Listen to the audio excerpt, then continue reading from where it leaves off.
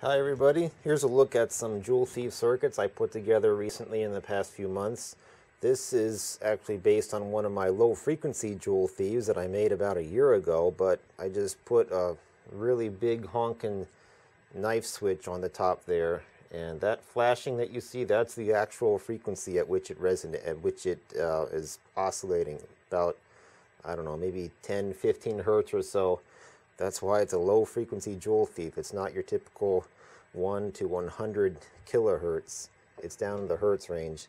This other one is I was just following my idea where I put really big switch on one of my Joule thieves. Well, how about I put an even bigger switch on another Joule thief? So this is just a really big 60s vintage, probably, rotary switch rated for 500 volts and 30 amps, and it's just a regular Joule thief circuit on there. I have the transformer is actually in a common mode choke that I got off of a small switching supply, and the transistor, what is that? A vintage 78 vintage 2N5662 that I had laying around. And then the third one here, that's just I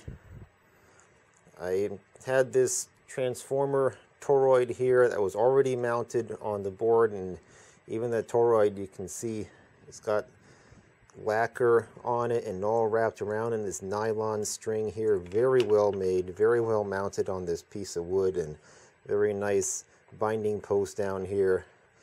And on the back it says 0.695 millihenry, and then 0.64 millihenry on this side. It was probably used by a teacher for instruction or demonstration of magnetic circuits and magnetic coupling or whatever.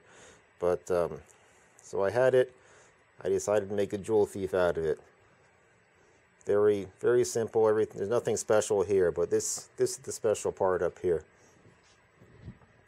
So that's 3 Joule thieves recently. I'll probably be making lots more different Joule thieves, not maybe with other really exaggerated parts. Instead of a giant switch, I'll have a giant, I don't know. We'll find out. See you later.